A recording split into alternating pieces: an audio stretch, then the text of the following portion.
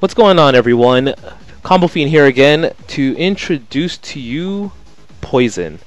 So what you'll notice is that this isn't like the other change videos that came out previously, and that's because Poison's new. There aren't really any changes to go over. So instead of doing that, I'm actually going to sit here and kind of break down what you should be trying to look out for and employ into your game early on, and use this as kind of the building block, or building blocks I should say, to improve your overall gameplay. Now, I mean, some of the stuff here I'm going to show you guys is kind of basic to those who have played in the time, but for those who are new and aren't too sure what to use with the character, what strategies to employ, I'm trying to give you a decent insight as to what to look out for. So with Poison, she has a variety of attacks here. Some of them pretty good, some of them not so good. One of the things that you really want to know with her, or what to use with her, is her crouching light punch. So her crouching light punch is 3 frames, which is pretty fast. It helps push the opponent out, especially when those in those sticky situations where they're trying to rush you down pretty hard. And it also links into her stand middle kick. So you kind of want to make sure you employ that as your primary source of pressure. You get near them, jab, throw, or jab, and then kick them. It helps with your block stun combos as well. Well, that didn't combo there. That could be kind of dangerous. But it lets you put on the pressure. You could see it, and if it hits, you could do some whip of love combos. It's pretty good. So the crouching light punch is your friend. Make sure to use that. Also, when you knock the opponent down, you kind of want to use their elbow drop and try to hit it as late as possible. So if it hits like that and they get hit, you get a low jab, you get a free combo. You could go into all kinds of fun stuff. You definitely want to use that. The overhead is also not too bad when used from here. It gives you a nice throw that you could do some kind of setup or something, whatever you develop. And overall, it lets you keep the pressure. It makes them block high. And if you think that they're gonna block high, you could go like this, and they'll see, oh, she's ducking. They see the quick little duck. Oh, she's gonna go for an overhead, and then you're like, no, I'm going to go low. Psyched you out. Let's go. So then another thing you want to look at is her in-close stand light kick. So Poison's in-close stand light kick is the key to all of her buttons. So you could do that, you could do that, you could do that, you could hit light kick into stand heavy kick. So pretty much, if you ever wanted to combo into anything with Poison, you want to make sure you start with the stand light kick. The stand light kick is your key to everything.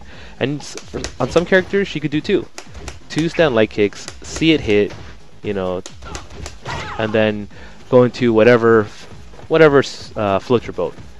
So that's pretty good. Make sure to see that, especially when you jump in. Ideally, you want to use jump in heavy kick because it doesn't push the body away, whereas jump in heavy punch does. It just helps out your game a little better. Another thing you want to look out for when you use her is her fireball game. So her alias edge, or alias edge, she has 3 different strengths, each going a different distance. They all have different kind of startup, different distance traveled, speeds, all that. What you want to do when they're far is just use jabs, just annoy them. Don't overexert yourself.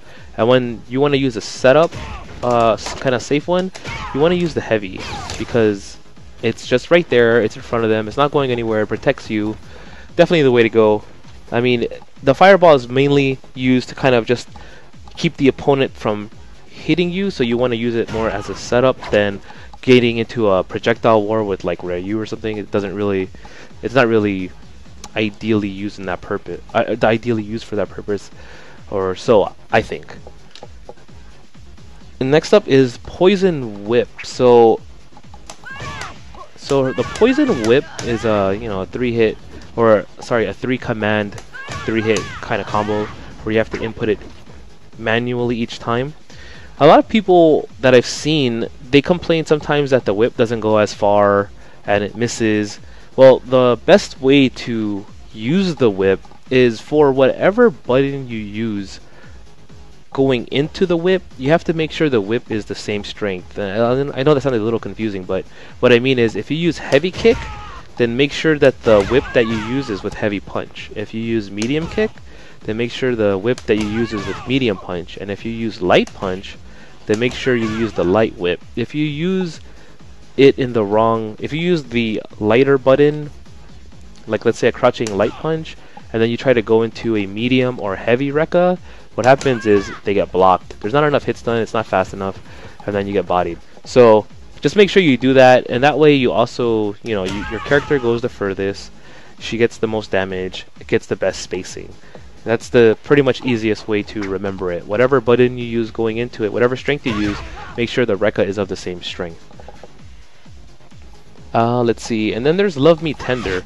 So Love Me Tender is pretty good when you're fighting the opponent and you want them to block something, because Love Me Tender is slightly positive on block, which means that you get to pressure them. You have the advantage after they block this, and then you could do another low light punch. If that low light punch hits, it might be a counter hit. That means that you're in control now. Let's say Love Me Tender, if Love Me Tender hits, you get a second part. You could actually sit here and just press kick, and if it's blocked, the second part doesn't come out. So you could play that way too. If you're not confident in hitting the combo and you don't want to leave damage on the table, you could always do it that way. So even, it's kind of like the game will give it to you. If you hit the kicks and it connects, you get the second part. If the kick does not connect, you do not get the second part. Anyways, regardless, definitely a tactic you want to employ. Another good thing to know about her is her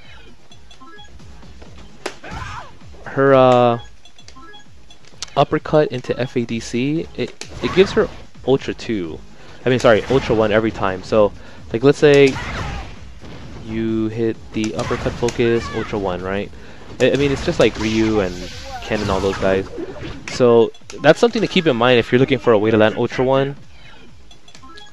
So anyhow, some of the combos and tactics you want to kind of put into your mind with Poison are her EX Fireball. So anything at the EX Fireball is really good. The EX Fireball kind of appears about a fourth of the screen in front of her. So if you're looking for a quick way to chip the opponent or a quick way to just tack on some damage without them being aware, you know, just throw an EX Fireball at them. They won't know what hit them. I think that might be probably her best move. I think that's probably her best move and something you want to employ. So make sure, you know, she doesn't really need to do EXs all too often. So if you just need a quick way to just score some damage, that's really good. Also, her main combo is crouching light punch, standing medium kick. So as I mentioned in the beginning of the video, if you're kind of trying to confirm some attacks, you could do that. And if you hit the EX Rekka, you actually get whatever you want afterwards. You could actually get another Rekka, just attack on the damage, or you know, you could do a jump and then knock them out the air, or jump and then land uppercut. It's really up to you to figure out what kind of tactics you want to go into after that. Do you want to try to go for an air reset? Maybe that's what you're looking for. Some players, they want to hit them out the air and then run under them or run next to them or something like that. She has a lot to think about after the EX Swoop of Love. It's really up to the player to develop something there. And I mean, it's definitely really good to use if you have meter, because it will push the opponent to the corner that much faster, and it'll give you the spacing that you want and you need, the control that you want and you need. And look at that, now they're already in the corner and Poison can just control. Poison is really good with her long range attacks and really good at controlling the spacing of the opponent. So you want to be cool about it, stay right here and just kind of excel. And then once the opponent gets tired, you know, you kind of go in with the Love Me Tender, and then low jab, and then stand medium, and then occasionally throw them. So if you employ all of these tactics, you'll pretty much see that the opponent will be frustrated. They'll probably make more attacks faster. They'll probably make more incorrect attacks faster, and ultimately will result in your victory. So anyhow, guys, once again, this is Combofiend signing out, showing you what Poison's all about. Hopefully you guys develop your game with her and you show me some new tactics. Thank you.